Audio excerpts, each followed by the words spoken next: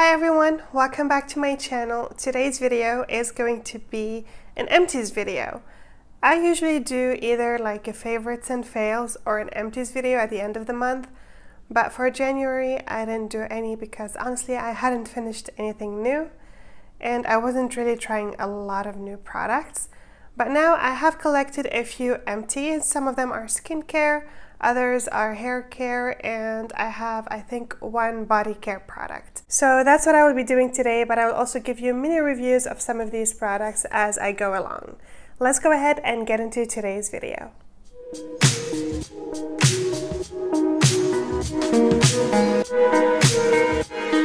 The first empty here is a sunscreen, and it is the Everyday Face SPF 30 by the brand Think. Specifically, this is the Thinksports line. It is a sunscreen that I have a full review on. It is 100% mineral sunscreen. It is a nice one. It is affordable. It is from the drugstore.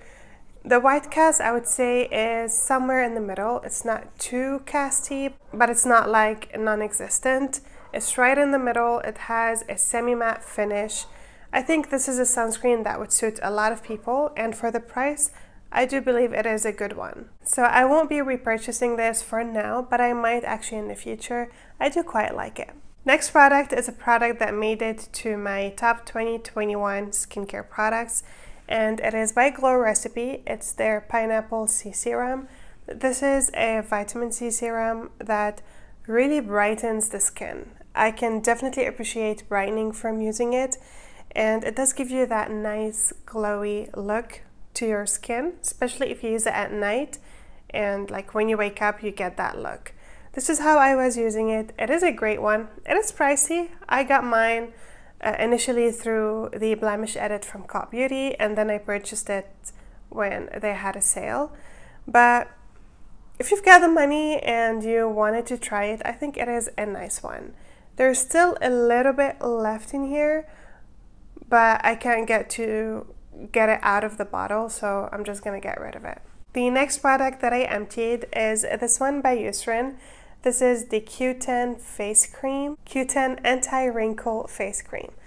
I love this stuff. Again, I have a full review on this. This is an amazing winter face cream for my skin. It is a little bit thicker. It is definitely more moisturizing than what I would typically use in the summer.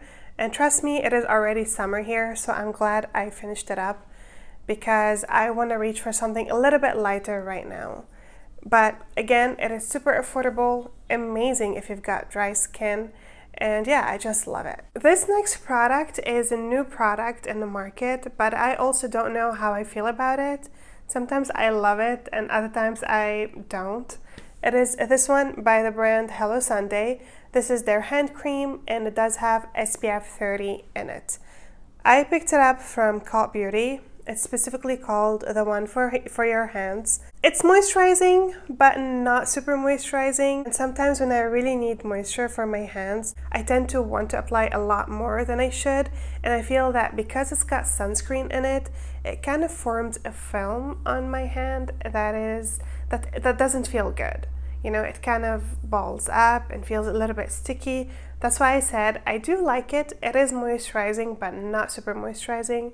And if you apply a little bit, it does absorb and it will leave no cast. It will leave no residue while giving you a little bit of protection. But if you were to apply a lot, it does feel a little bit thick on the hands without providing enough moisture, if I'm making sense. Is it a bad one? No. I do prefer though a little bit more moisture from my hand cream, but it's a good one for sun protection. Like if you're going driving, or you know you're gonna be in the sun for a while, I think this is a good one. Let's move on to hair care.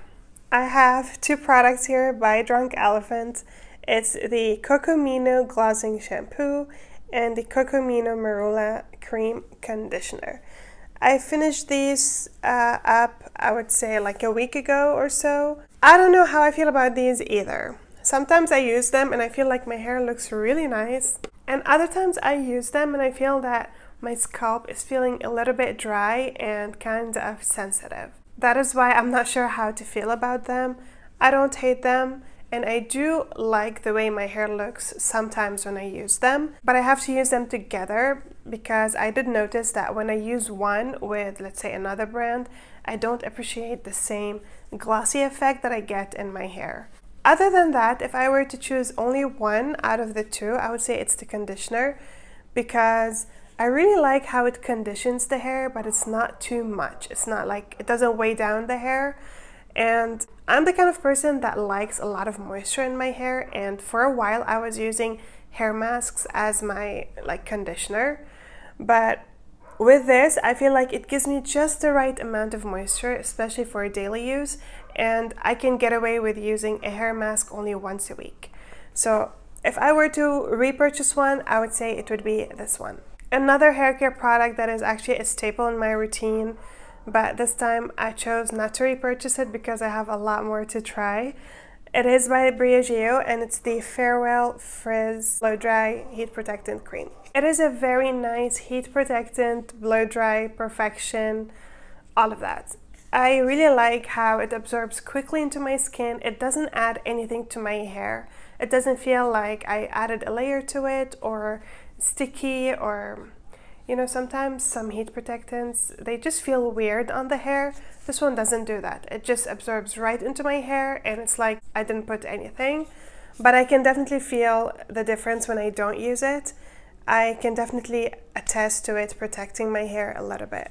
I also really like the scent of it. It's not overpowering, but it just smells clean and fresh. If you are in need of a heat protectant cream, I think this would be a great one to try. The final product of this video is actually a Bodycare product, and it is by the brand Aveeno, and it's the Restorative Skin Therapy Oat Repairing Cream. This is a body cream that was formulated for super dry and sensitive, distressed skin, and I think this is the line that was used on people who are suffering from cancer and were undergoing chemotherapy, because their skin barrier actually is compromised. And I believe it was tested on them, and it was shown to really support the skin barrier.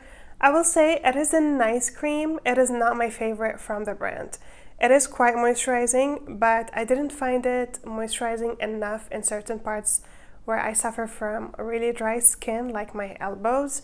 I was always reaching for a different cream in this area, but for a daily use body cream, if you have sensitive skin, I think this is a great one. It absorbs quickly, it's unscented, and yeah, it's got oats in it, which are amazing at soothing skin. And I have used this a few times on compromised skin barrier on my body, and I can definitely feel that it's soothing. Those were all my empties for this month. I always feel so good when I finish up products.